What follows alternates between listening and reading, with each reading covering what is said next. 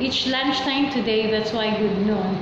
And today is July 27, 2019, and welcome to my channel. It's Alencass. At para sa hindi pa nakasubscribe dyan, mag-subscribe na kayo. At least click the bell button para ma-notify kayo on my next video. And also, please click the I button for more videos. And today's vlog ay nais ko lang ibabahagi yung mga nalalaman ko tungkol sa pagiging becoming a successful entrepreneur. But disclaimer lang guys, I'm not a successful entrepreneur. I'm just only an ordinary person na nag-work ngayon. But before hanggang ngayon pa rin ay na meron pa din akong small business. But i-share ko lang yung nalalaman ko. Hindi ako professional na negosyante talaga. So we have 8 tips for becoming a successful entrepreneur. So 8 tips para maging successful kayo na negosyante. So unang-una, have a solid business plan. So kailangan kayong merong plano bago kayo magsimula ng isang negosyo. Like, meron kayong capital, meron kayong location, good location na maraming tao, and then yung yung pwesto nyo is maganda para maging attractive sa mga tao. So planning plays a crucial role in any business success. So yun ang number 1. And then number 2, prepare for careful financial challenges. So kailangan mag-prepare kayo ng pera para pang kapital sa inyong negosyo. At iba naman yung pera para sa iyong renovation sa inyong pwesto or pang-rent ng inyong pwesto. So dapat meron kayong pera para dyan. Kasi dili lalim magkaroon ng negosyo na walang pera. Kailangan talaga meron kayong kapital at panggastos ninyo sa inyong renovation or mag-rent ba kayo ng pwesto. So dapat meron kayong i-provide dyan. And then number 3, be frugal. Be frugal. So careful kayo sa paggamit ng inyong pera. Remember, you're starting pa. So, dapat, kung mag-start kayo, hindi kayo masyadong magastos.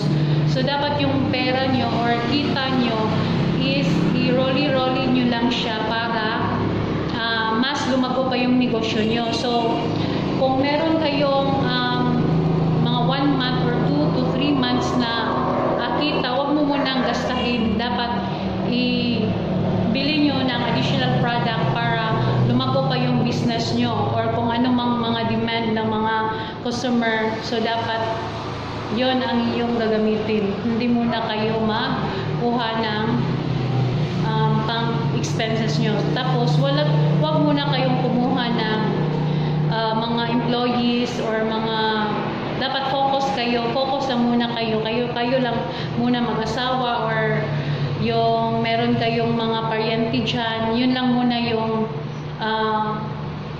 dapat sa inyong negosyo na nandoon para hindi masyadong magastos. Kasi pag kumuha ka ng empleyado, kailangan mo yan sahuran at saka kakain pa yan if stay in.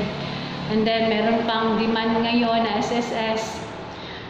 So yun ang number 3.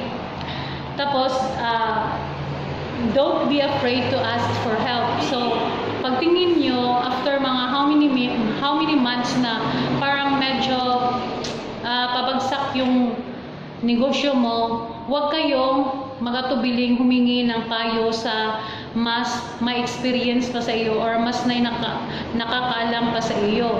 So mag-research din kayo kung paano lalago ang negosyo na pabagsak na.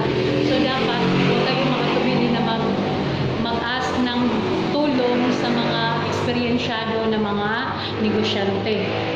And then number 5, marketing on a shoestring budget. So dapat kung meron mang mga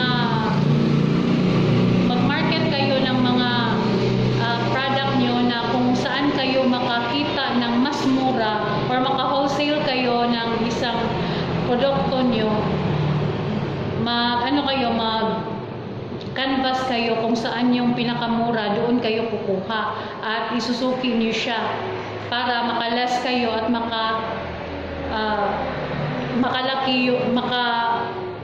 makadagdag yon sa inyong kikitain or gain sa inyong tinda. Put your faith in a trusted mentor. So for example, kung meron kayong mga trusted na tao na nilagay nyo sa negosyo nyo, tuwing kayo ay aalis or hindi kayo nandiyan sa inyong business, so dapat maging yung mga taong trust what's this? So dapat yung taong mapagkakatiwalaan, dahil mahirap kasi pag hindi ka magtitiwala ng isang tao, lagi ka na lang nag-iisip ano na yung nangyari sa negosyo mo. So, paano pa mag-improve ang negosyo mo pag palagi kang negative? So, dapat trust ang isang solusyon para sa pagkuha ng isang taong na iyong mapagkakatiwalaan. And then, number 8 is build a team that shares your vision. So, diba, I remember dati, nung nagnegosyo pa ako doon sa Bakwag, merong mga organization na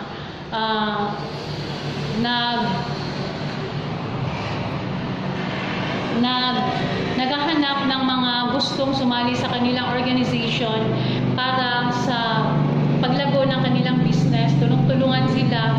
Then merong mga orientation seminars na kanilang ina-attendan. Tapos mag-create sila ng group or organization para sa kanilang paglago ng kanilang negosyo. So, ganyan. Tapos, so, number 8 is monitor your business. So, kailangan mag-inventory ka, i-monitor mo yung mga kung anong wala dyan, dapat lista. At meron akong i-add na dapat meron ka ding savings para sa iyong negosyo para pag in times na kailangan mo mag-additional ng product, so meron kang makukuha. So dapat may savings ka din sa iyong negosyo. I-divide mo na lang yung expenses mo. Pag pwede ka nang kumuha ng expenses, mag-provide ka ng savings, expenses, ganyan. Kasi malaking tulong yan in times of kailangan mo ng additional capital. Kasi hindi natin masisigurado na lalago yung business mo. So kailangan meron kang pang ready for the war. For example, ma-down yung yung business mo. So yun lang guys ang aking maibigay sa inyo na tips for business, for being a successful entrepreneur. Sana may matutunan kayo at please don't forget to like and subscribe my channel. And see you in my next video. Buwan!